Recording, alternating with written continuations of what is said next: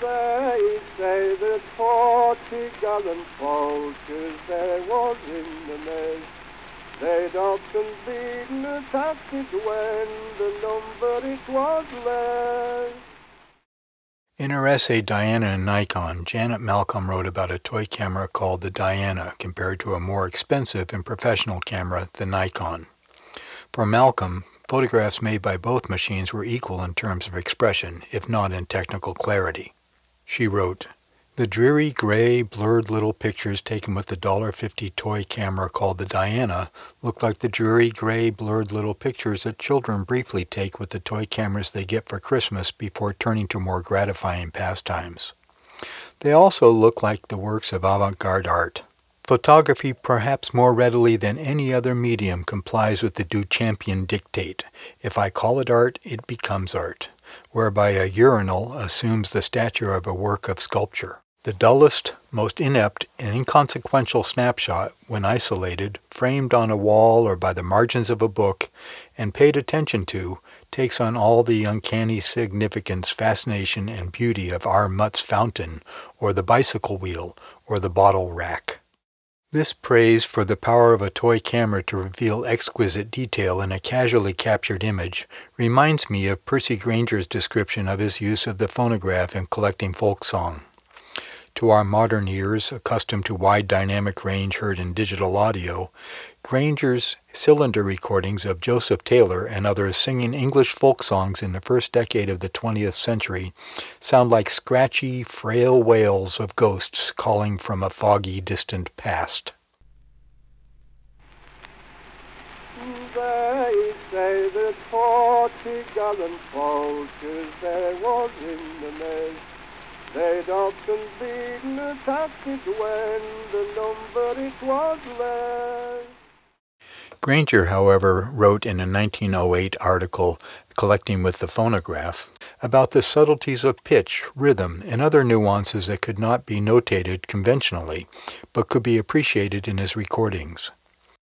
In both simple photographs and primitive audio recordings, the objectification of detail produced by mechanical recording, visual or sound, affords the reviewer opportunities to see or hear micro-events that could not be discerned at the moments of capture. These low-resolution artworks challenge polarities of cultivated and vernacular, high and low, good and bad.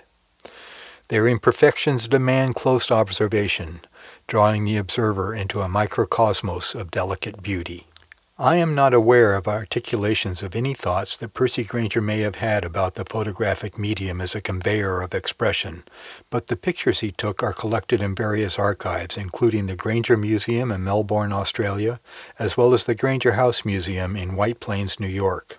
Robert Simon's Percy Grainger, The Pictorial Biography, is an excellent source for viewing a substantial number of them. Grainger's images reveal something of his personal style as evidenced in his piano recordings, his writings, his drawings, and above all, in his compositions and arrangements. To my eyes, his photographs are full of forthright expressions of wistfulness, sentimentality, pain, and most conspicuously, physicality, that can be felt while listening to his music. Although Janet Malcolm's postmodern assessment of the camera as a leveler of elitist values in art was made in the decades following Grainger's death, his pictures suggest that he might have agreed with Malcolm's view of photography as a democratic medium. As in his music, indeed, as in his life, what matters in one of Grainger's photographs is not so much the subject, or even less perfection of technique. Rather, it is the intensity of feeling expressed that is paramount. Sometime in the 1920s, before November 1926, when he made his first solo tour to Australia, Grainger obtained a new Kodak 3A Autographic Junior camera as an upgrade to his box Brownie. The 3A had many advantages over the Brownie.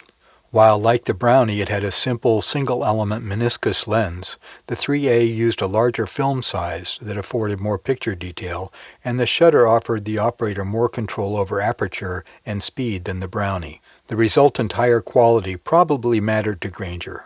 He occasionally used the camera to produce images for publication that the Brownie could not have managed. The main trade-off was size. At 9.5 by 4 3/4 by 8.5 inches in operating position, the folding pocket-size 3A was a large, heavy beast. Nevertheless, Grainger found room in his luggage for the camera on many of his trips between 1926 and at least 1947. He recorded his travels with it 6 frames per roll and entered information about the negatives into an index before shipping the camera and all of the prints made from the negatives to the Grainger Museum in Melbourne. Most of the negatives and some of the duplicate prints made with the 3A are in the collection at the Grainger House Museum at White Plains.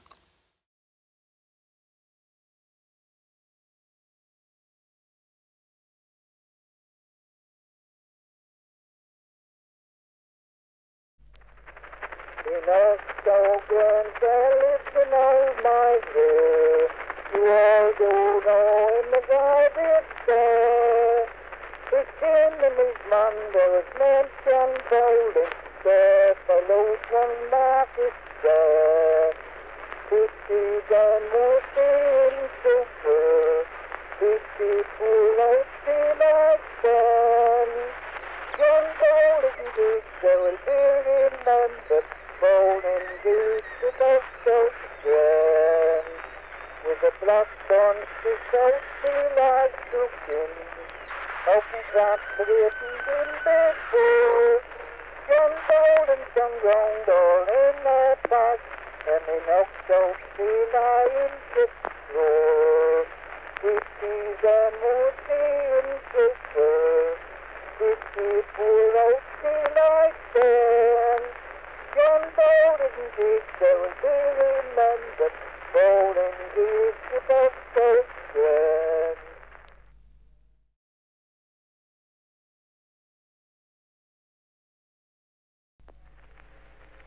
I am an Englishman, born by birth of Melbourne is my name. In 70 I was to breast up, place of Doomsday. I was beloved by all my men, my kings and princes likewise.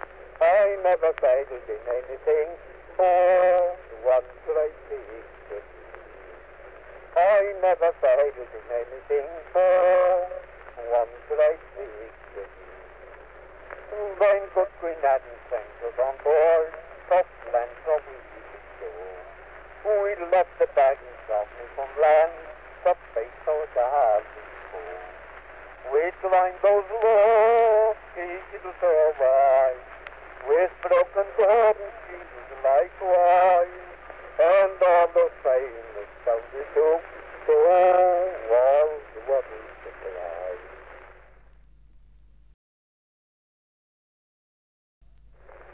As I was walking one morning in May, to hear the birds whistle and see the lambs play, I beheld a bird and will see so sweet like donkey, gone by the green bushes where she danced to meet me.